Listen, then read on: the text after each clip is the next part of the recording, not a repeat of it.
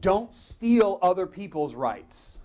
One of the things that incenses me to no end is when I see some photographer's slideshow on their webpage and they've got someone's music playing from a Pop 40 band. I'm here to tell you, I have spent no less than 100 hours of my time trying to figure out how to go about licensing commercial work through ASCAP and BMI, and I've looked into the process of doing that.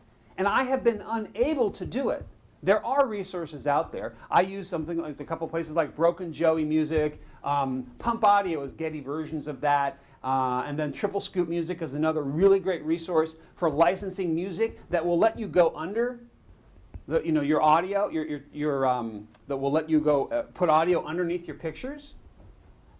For a 90-second promo I did for myself, I actually did it myself in GarageBand because I couldn't find what I wanted. Okay?